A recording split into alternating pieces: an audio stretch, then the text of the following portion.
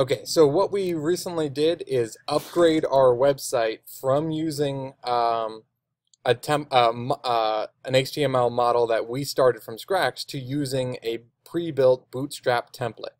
So the way you get started is open up a website called startbootstrap.com. And this has a bunch of free open source Bootstrap themes that we can use legit. So we'll press this button to browse all themes and templates. Now normally I would encourage everyone to just find the one that they prefer, but because this is our first project, we are selecting the same one to go over together, so there are fewer variables. And so that means you're going to go to Grayscale and press this preview and download button. And then just go ahead and download Grayscale. There's the download button here.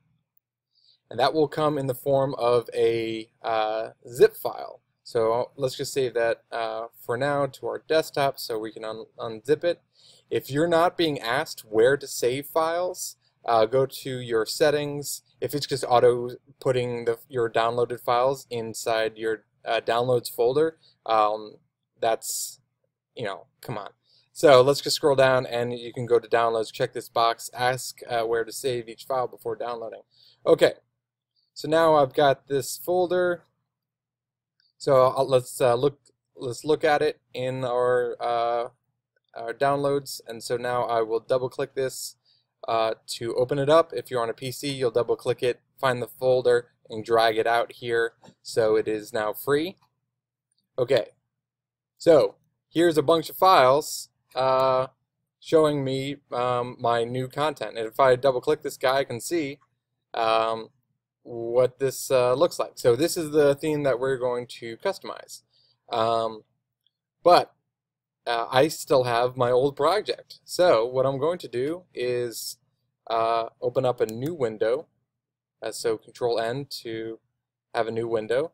And I will look up the project that I had been working on for my class. And so that is right here. So you'll only have like 2 files in there, or 3 files maybe. I have a lot more now. What I did is I renamed my index to old_index and my old styles to old_styles. That way I can still look up what I was using that stuff for, so I can find out my old styles and some of my old rules. Once I renamed them, I just went to this folder, copied everything, and then pasted it right inside my Bootstrap folder.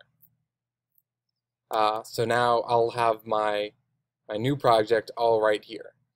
And if I look in brackets, my folder automatically updated over here. So you can see I have my old index that has my old file here, and my new one that has my new stuff. So the first thing that I recommended we did is go to the oldstyles.css and copy this comment that has our color codes that we're using. So copy this guy and paste it in on the as a comment up here, so that way we have our new styles that we can reference.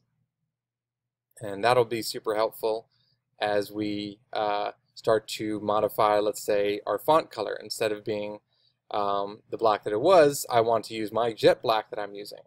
And maybe a default background color.